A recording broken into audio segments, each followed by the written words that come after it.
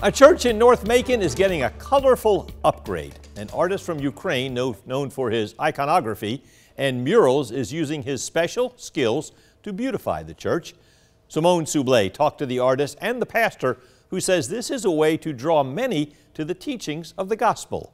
St. Innocent Orthodox Christian Church is adding some color to their ceilings for the congregation.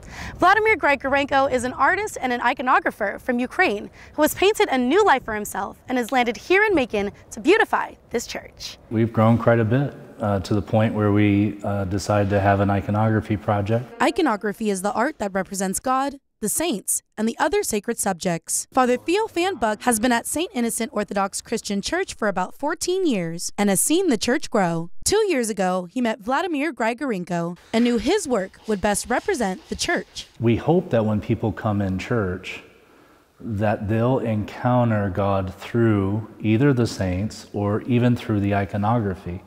So everything in here preaches the gospel. Vladimir is an artist and iconographer who lives in Dallas, Texas, but is originally from Ukraine. The purpose is to serve God and serve church in this local community. He went to college to study mechanical engineering, but during his freshman year, he began to paint, and that became his passion. It was iconography which brought me to church and to faith.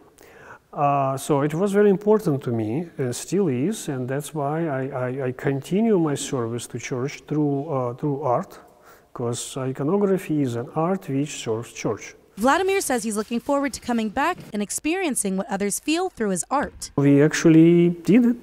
So I think the true answer on the question would be God brought me to this place. In Macon, Simone Soublé, 13 WMAZ News. Vladimir Grigorenko plans to be finished with phase 1 by the end of the month, then take a break and resume with a goal of covering the whole church with murals and iconography.